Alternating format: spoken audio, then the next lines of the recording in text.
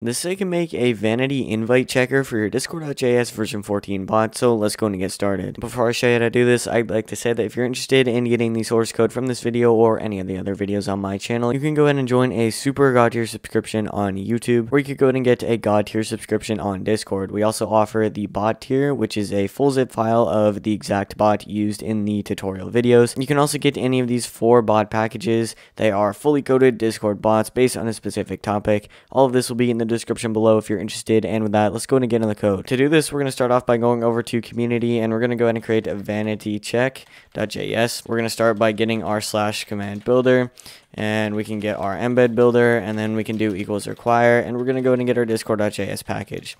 Next, we're going to do module.exports. We can open this up. We're going to get our data, which is going to be our new /command builder. We're going to go ahead and start off by setting a name, which is going to be a vanity check. We can go ahead and set a description, which can be check to see if a vanity URL is already taken. Then we're going to go ahead and add a string option, and we can do option arrow function option to set name.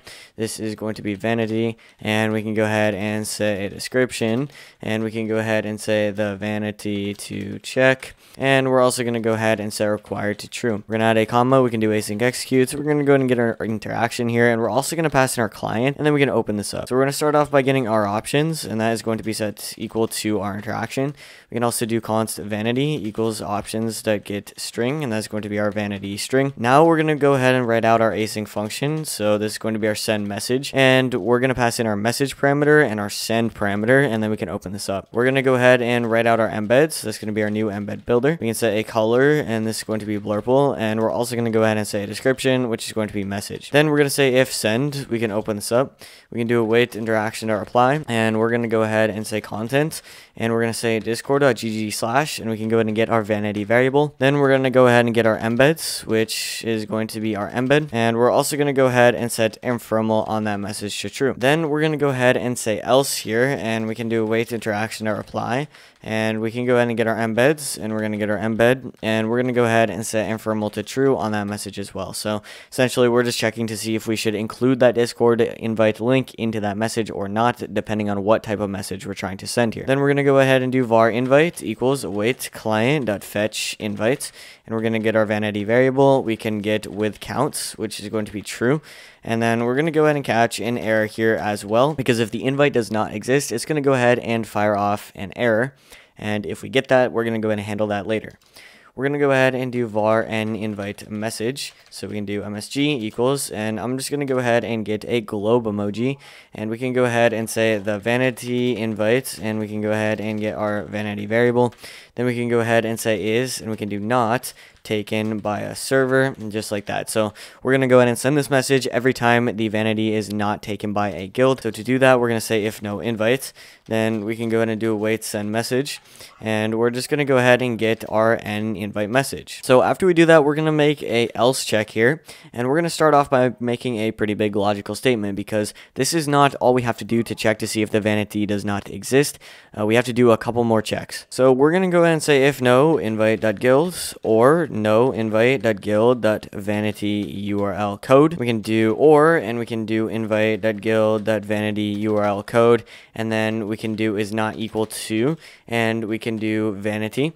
And then we're just going to go ahead and return await send message, and we're going to go ahead and send our n invite message just like that. So essentially what we're primarily doing here is we're checking to see if the invite vanity code is not equal to our vanity. Now the reason we would be doing this is a vanity checker. You could in theory put an entire Discord invite in, like the actual invite code, not a vanity, and it would pull up the invite. But of course that invite code that you might have generated by clicking on the invite button is not going to be the vanity, and the whole point of the system is to check to see if the vanity is taken or not. And so to do that, we have to make sure the invite, the actual guild vanity, is equal to our vanity that we're putting in as a string. So that's essentially what we're doing there, among other things, just to make sure that we do actually have a valid guild. So if we do have a guild, then we can go ahead and say await send message, and we're going to go ahead and write out a pretty big message here. So we're just going to go ahead and say it looks like the vanity, and we can get our vanity variable, and then we can go ahead and say is taken. We can do by, and then we can do discord.gg/, and we can go ahead and do our vanity. Then we can do 2\ns, and we can bold, and we're going to get our invite.guild.name. We can do an S, and we can go ahead and say servers features. We can go ahead and finish that off. We're going to do a \n and an arrow. We can do member account, and we're going to go ahead and get our member count. So it's going to be invite.member count. And then we can do a \n. We're going to do an arrow. We can go ahead and get our server ID. We can do the same thing, but this is going to be our invite.guild.id. Then we're going to go ahead and do a \n. We can do an arrow. We can go ahead and say server description.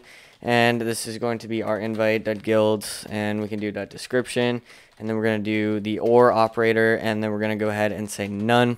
And then we can go ahead and do 2\ns, and we can go ahead and say this server holds the invite, and we can do vanity. Then we can do another \tick, and then we're going to go ahead and say meaning it is not usable by anyone else. Then we're going to go ahead and set the send parameter on that to true, and we're essentially making it so when we set that to true, we're actually going to go ahead and send the invite as message content. And by doing this, what we're going to essentially do is embed that invite so it looks a little bit nicer.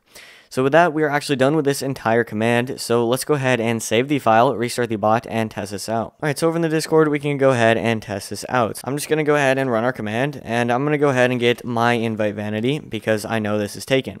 Now, when it is taken, it's going to go ahead and say, looks like the vanity code is taken by, and then it's going to give me all of this information on the server as well as the link that I could go ahead and join. Now, let's see what happens if we test a vanity that is not taken.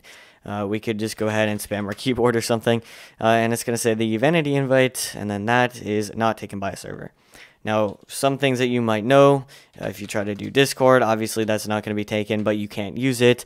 There's a lot of other things that you could test out as well. There's a lot of vanities that aren't taken, but essentially the feature that you're trying to use here is before you boost, you could go ahead and run this command to try to see what your vanity would be. Because let's say I wanted to change my vanity to maybe just code, then we send it. Now, as you can see here, the actual code vanity is taken. So I wouldn't go ahead and try to test it because I already know it's taken, and I have all of the information of the server that took my vanity. Now we could try to do a bunch of other things. We could do this one.